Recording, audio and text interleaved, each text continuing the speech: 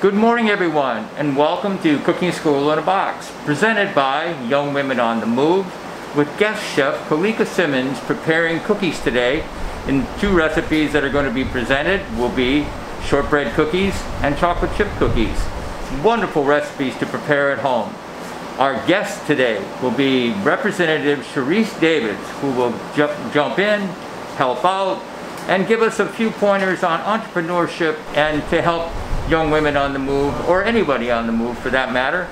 So, with that said, let's jump into those recipes and have some fun. I'm going to be all wound up after this.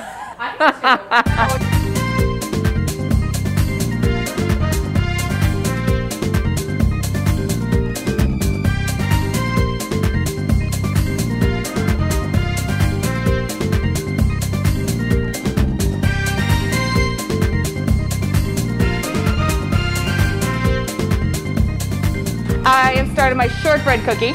My butter has been sitting out room temperature, so that way it's easier for me to mix it by hand. I'm using a whisk for this, and I'm using powdered sugar, okay?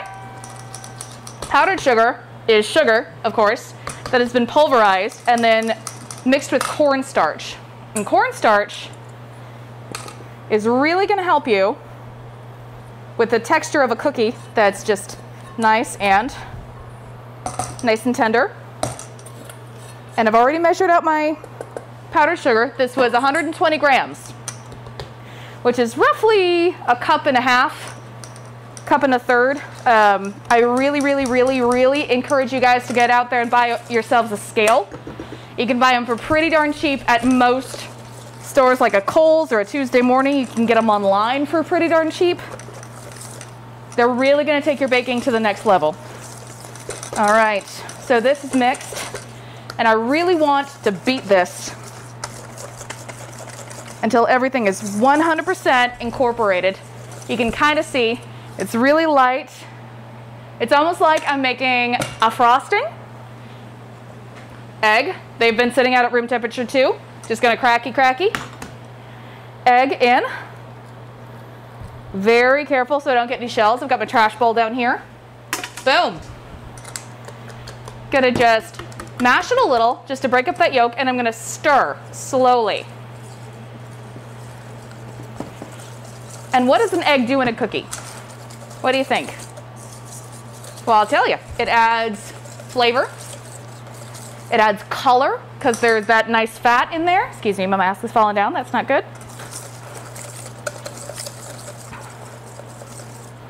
And you want to do that until that's 100% incorporated.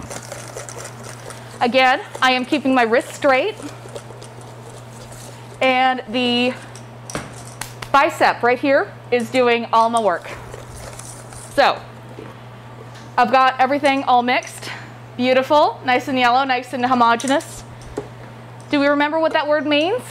Homogeneous, all the same? All right, now I'm going to get my scale.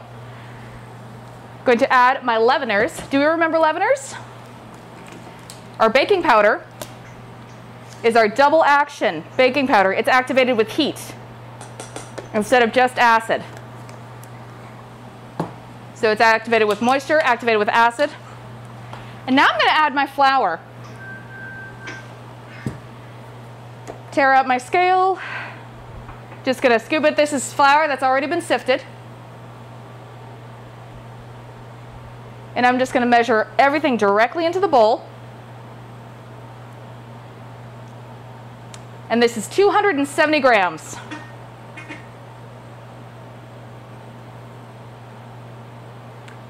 That is roughly, ooh, a little too much.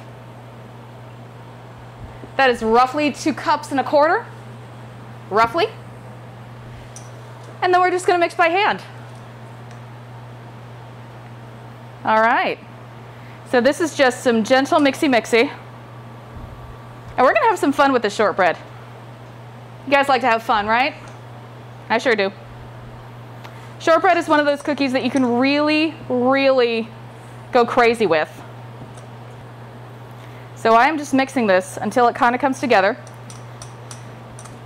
And then I'm going to take my nice clean hands and I'm going to put a glove on it, a pair of gloves.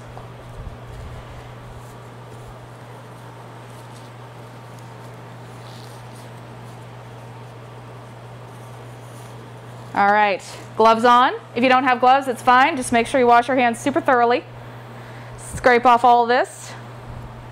And I'm just going to knead this by hand until it's all sort of incorporated. I want to get everything all together. And then I'm going to divide this dough in half, okay? And I'm going to color 1/2 of it. What? So first things first, I have to measure how much this dough weighs in order for me to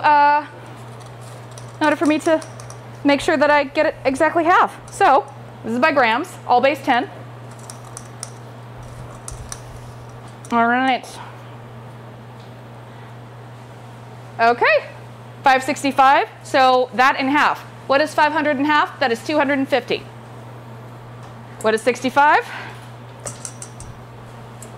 Anyone? 60 is 30, right? So I basically want 280 and change, basically, because this scale doesn't go that accurate. Okay, so this is already over there, and I'm going to add a liquid dye. Now I am adding a little bit more liquid, so that just means I need to be conscious of that and add just the teensiest bit more flour. It's like not even a spoonful, not even a tablespoon, just call it a teaspoon more flour, just to help soak up this excess liquid. Make sure we're getting the same consistency on that dough. All right, we're gonna do green, because that's my favorite color. I'm gonna use a lot, because I really like a bright color. I'm using my glove because that is to make sure that my skin doesn't get all green.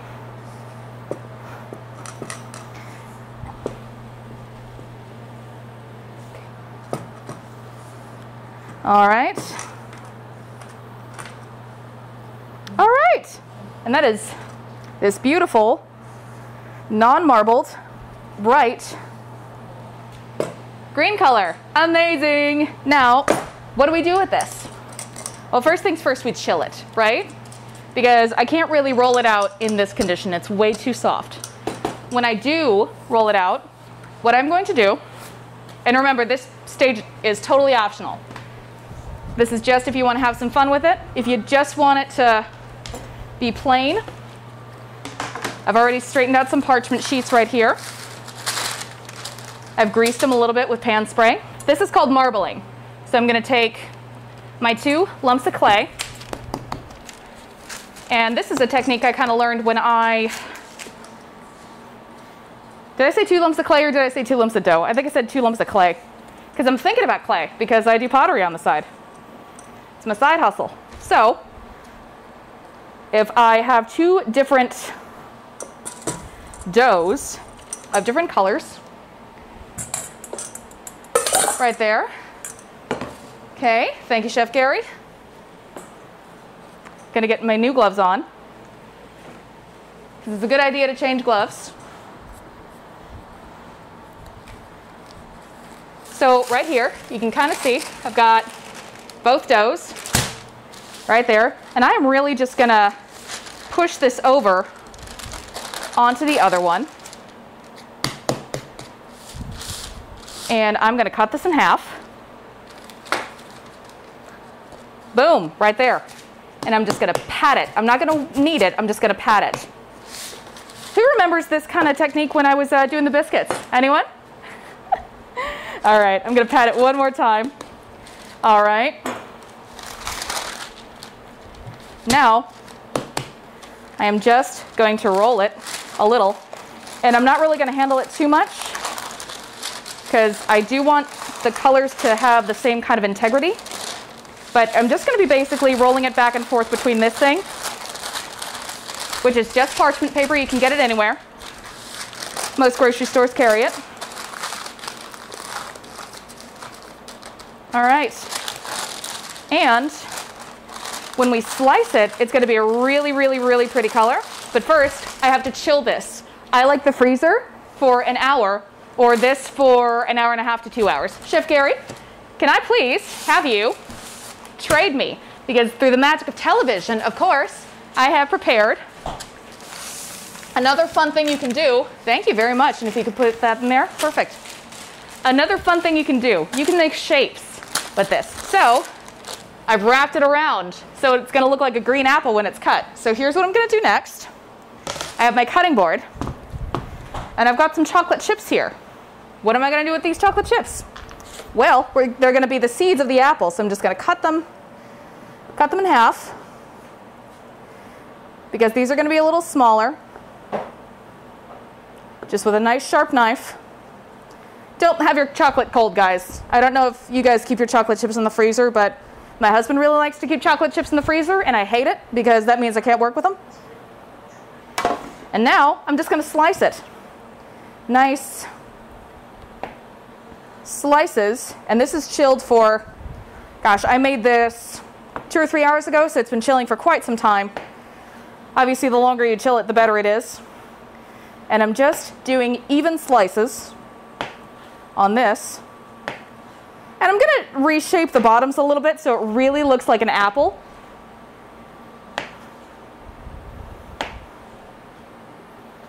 Here we go. So, here we go. They're looking very apple-like.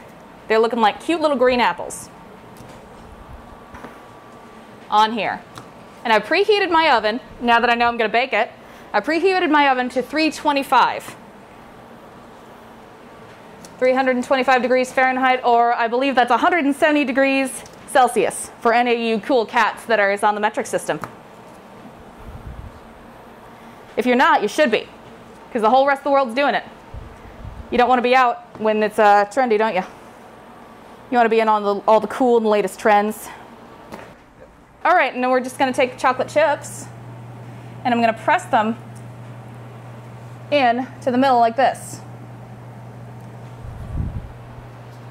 to make the seeds of my apple. How cute is that, right? Now, if you wanted to make a different shape, like let's say you wanted to do strawberries, all you do is you dye all of it red, okay? And then you roll your shape into kind of that strawberry kind of oval shape in a big log. And then you press white chocolate chips into there. Boom, right there. So these are super cute. And you kind of get the idea of there. So, Chef Gary, if you would just stick these in the fridge for me. So I'm going to have another magic of television moment right here. So over here, yep, those are going to bake for 15 minutes at 325. And when they're all out and done, we are going to have something that looks a little bit like those. Yep. Check these out. How cute are these? They look like little apple slices. Super fun, right? And these are filled with raspberry jam because they're seasonal right now. These are an amazing spiral cookie. One is green and the other dough is just chock full of sprinkles. So the sky is really, really, really the limit when it comes to shortbread cookies. But that is all done. My shortbread cookies are done for that kind of thing. So now I'm gonna go ahead and work on my chocolate chip, if that's all right with y'all. I've already got my butter. It's 6 ounces, already room temperature, wonderful. Some excitement is happening off camera, so everybody, please welcome Representative Sharice Davis from Kansas. How's everybody doing today? Hi, everybody. So you're a representative of the state of Kansas. For the 3rd district, For the yeah, 3rd district. yeah. Okay, which fantastic. is all of Johnson and all of Wyandotte. All right, and we are in Wyandotte County right now. So she has very generously agreed to help out young women on the move over here. And as you can see, we are both wearing masks.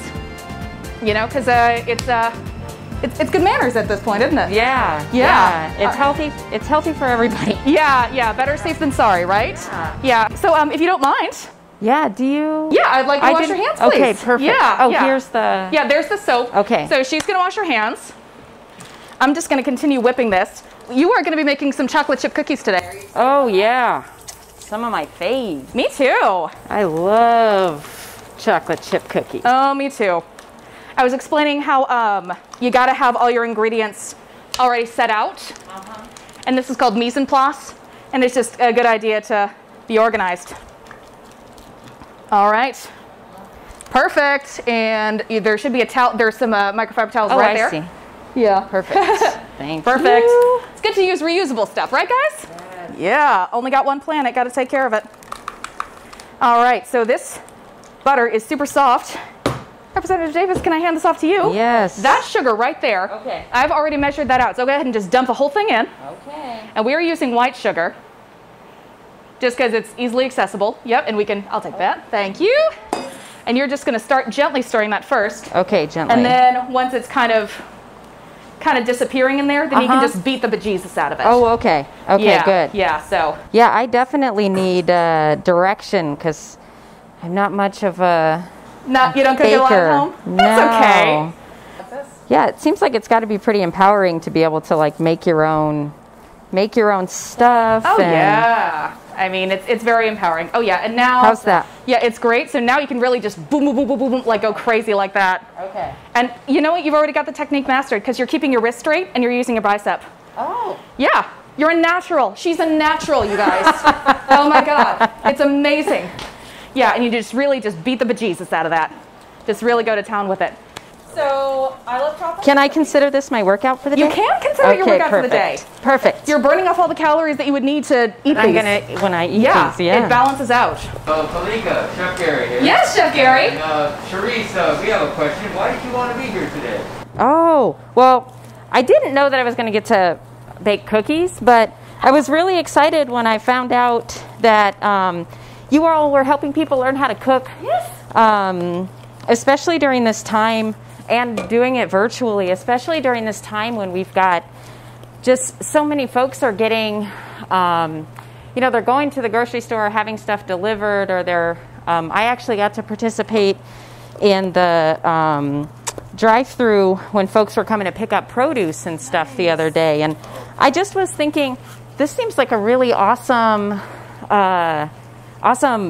like class for people to be able to take. And I know I needed to learn how to make cookies. Right? Yeah, it's you are right though. On that note, it's very, very empowering because I mean, you see where there are no cookies in your house, and you can just be like, that won't do. Yeah. There needs to be cookies. Yeah. All right, let me see that. How do I know when it's ready? It is ready now, and you can see it because the sugar has it hasn't exactly disappeared, but it looks like it's just kind of a lumpy butter, like a little bit. So, oh yeah, it does. It looks very much like a... Yeah, the idea is you want the sugar to dissolve. Okay. Yeah, so it looks pretty good. So now we're going to add in an egg. I'm going to go ahead and crack that in for you. Just break it on a flat surface. Wabam, right there. I've got a trash bowl right there. Sharice, do you know how you can tell if eggs are fresh? No, how can I tell? So from here, you can tell this egg is pretty fresh because the yolk is standing straight up in a dome in there. Oh. Yeah, I don't know if we can kind of see it there, but that's one way you can tell. And also the albumin of the white is kind of still all together. Oh, yeah. It's kind of like one... It looks like it's just like a little clump. And like a little sack in a way. Yeah. But that's how you know the egg is fresh. Oh, good. Right? I had this very question literally a week ago. No. That's cool. And I was asking some of my coworkers, so am I gentle with this? Yeah, or do I... just start by stabbing it a little bit just to break the yolk. Don't be afraid. Okay, it's broken. Yeah, okay, and then just stir gently. And it's the same thing before. Once it gets kind of incorporated and once you're sure you're not going to splash yourself, oh yeah, that's when you can really just boom, boom, boom, boom, boom, boom, boom, boom.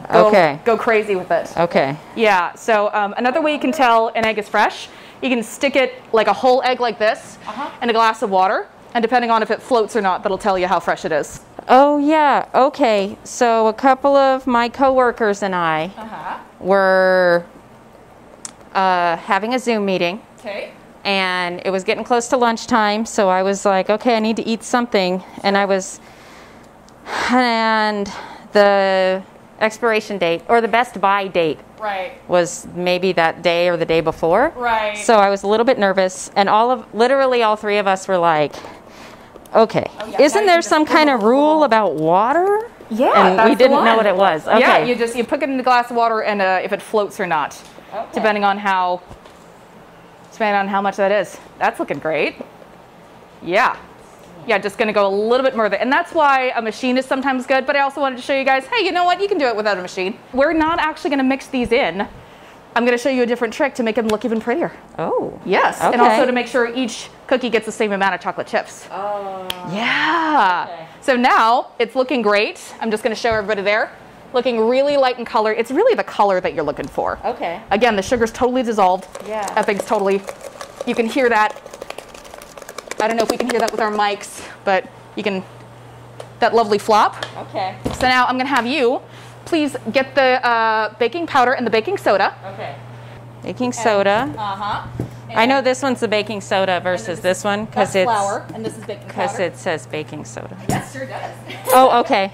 You're like, that's flour. That All is right. flour, and that's the container for the baking soda, and you should have some measuring spoons right next to you. And we want a half a teaspoon of each. Okay. So I want a half a teaspoon of baking powder, and I want a half a teaspoon of baking soda. Half a teaspoon. Yep, that's the one. 1/2 TSP. Yep, that's the Got one. it. Now, we talked a little bit about leaveners and chemical leaveners and the history about them in our pancake class. I don't even know what the word leavener means. It means it makes it go up. Oh. Yeah, wow. this is a leavener. Okay. That's the action that it does. So just So scoop when it. Okay. Uh-huh. And then you're gonna just with your finger. Yep. Boom. Oh, okay. Perfect. Just right in there. Yep. Just dump it in. Yep, there you go. Well, bam. Perfect. Gonna do the exact same thing with that baking soda. Perfect. Amazing. Oh, wow. This one's a lot less Yeah. fluffy looking. Yeah, and that's because baking soda is a single act leavener. That means it is activated by moisture, but specifically acid. So go ahead and just put that right on the scale. Do I leave the spoon in? Leave the spoon in, it's totally fine. And we're gonna tear it out, which means zeroing it out. And I'm gonna make sure it's on ounces, because I want ounces. Okay. Can you see? There you go, you can see the numbers. 0 pounds, 0 ounce. Yep, perfect. So go ahead and scoop that flour gently and sprinkle that in. We are looking for, Are we using all of this flour? oh no, no, I just stuck that out for the, Oh, okay. but I did make some cookies earlier, so I needed a lot. Oh, okay. Yeah, we are using, you're gonna add in until it is 7.5 ounces. 7.5 ounces. Yes, ma'am. Okay. So just, Do I just- yep, sprinkle, sprinkle. And it's good to measure by weight instead of volume because you're always gonna get it consistent. Okay, 1, 2, 2.3. While you're doing that, I'm gonna get this ready. 3.3. You said 7.5, 7.5. right? Okay, 7.5 That's the magic number. ounces. 5, 6.8, We got 7. 7. Perfect. Oh, oh, that's okay. So dump all that in there. Yep, and then just scoop out a little bit. Just until, now just sprinkle a little back in. 7.4. 7.4. It's important to be accurate. Baking is chemistry. 7. Almost. 4. Almost. 4. 1.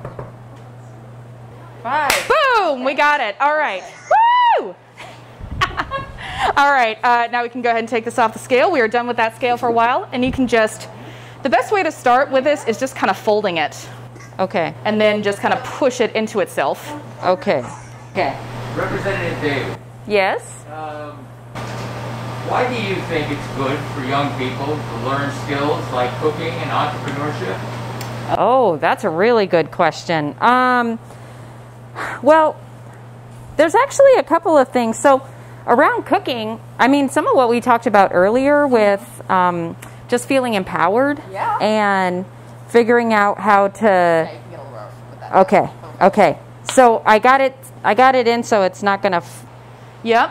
And you know what? That's actually good right there. Okay. You're good. So perfect. yeah. And now, but while you were talking, I'm just going to go ahead and start portioning. So so cooking can help you feel empowered, but also, you know, now that I'm a grown-up and I'm completely responsible for taking care of myself, I've found that the few dishes that I know how to make come in real handy. And then especially during the pandemic, because, you know, it's, I try not to eat out at restaurants too much to save money, but it's just been really helpful to know how to cook at least a few things that I like. And then, so I think that's one of the reasons to learn how to cook. And then the other thing, I was thinking about entrepreneurship and how actually this is probably a similar kind of thing. Like you learn problem solving. I mean, entrepreneurship, so much of entrepreneurship is like problem solving. And, you know, you have to do things over and over to learn how to do it. And I think cooking is probably like that. Yes, exactly. Cooking is just messing up so often over and over again until you get it right. Yeah. Yeah. And then I think entrepreneurship and learning problem solving skills helps you feel empowered too. Yeah. So it's kind of interesting how similar the two can be. Actually, we're about to put on gloves now. Oh, but really? yes, because this is my trick for getting beautiful chocolate chips. Beautiful chocolate chip cookies. So as long as my hands are not physically in the dough, I can just have without gloves. Okay. So That's a good rule too. yeah, the general rule is if you're handling a ready-to-eat product like a sandwich or a salad, use gloves. Okay. And that's what we do in the restaurant industry. Okay. So what I'm going to have you do, actually I'm going to put on gloves so I can join you. So as you saw, I just divvied out lumps. Cookie. Yep, 6 cookies. And we're going to work together on this one. I love it. All right. As soon as I get my glove on, dang it. All right. So this is my favorite trick for getting beautiful chocolate chip cookies. I just take a little bit of the chocolate chips right there, and I'm literally just going to stick them on the outside, like so it looks like a little porcupine. And the closer the better, because trust me, it's all going to spread out, so it's going to be fine. Plus, this is a way to ensure you get the same amount each time. Okay. Now, I get heated about oatmeal raisin cookies because I don't think they should exist. I don't care. I don't care. I'll say it. I'd rather be divisive than indecisive because you know what? You bite into an oatmeal raisin cookie thinking it's a chocolate chip.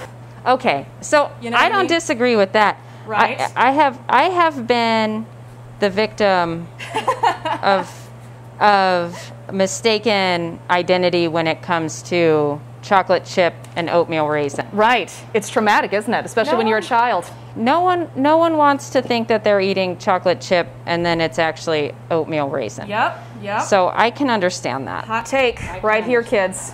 And I know a thing or two about divisiveness. Yeah. And I definitely can understand how the chocolate chip debate about chewy versus crispy. Soft or... I mean, you know, Yeah. I obviously have my own opinions. Okay. I'm here to listen to everybody else's opinion as well. Right. Which is what a good representative is all about. I added one to yours. That's okay. That's okay. You know what? We're working together. So this right here, you can chill this. I personally like it better when it is chilled overnight, just like this. You can even freeze these like this, but we're just gonna pop them in the oven right now. So this is going into a hot oven at 325. Chef Gary, Yes. could I please ask you Yes. to set us a timer for 10 minutes? Sure. Thank you. And we can put this in our trash bowl. So you said that you don't really cook a lot at home. I mean, I warm things up a lot. Sure. Hey, that's okay. No judgment. This is a judgment-free zone. So if you're making noodles, Yes. does that count as cooking? Yes, it does. Okay, then I cook Yes. a lot. All right. Hey. It's funny because last week we had Chef Gary here. He made a pasta dish. Okay. Yeah. So we covered that, the basics of pasta and all that stuff. Oh, good. Yeah, so I know how to make a spaghetti dish. Great. I add sausage That's okay. to the spaghetti, Right. Italian sausage, to add a little bit of flavor. And I know how to make breakfast burritos Okay. with, you know, like potatoes. Love and it. I'm not a huge fan of a lot of flavoring or spices. I know. I know. Uh-oh, guys. She's like, no, don't say it.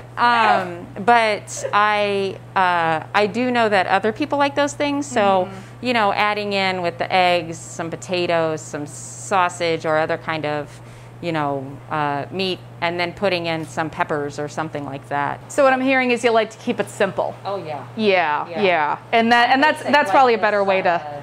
Baking soda. What's that? I said I'm basic like this baking soda.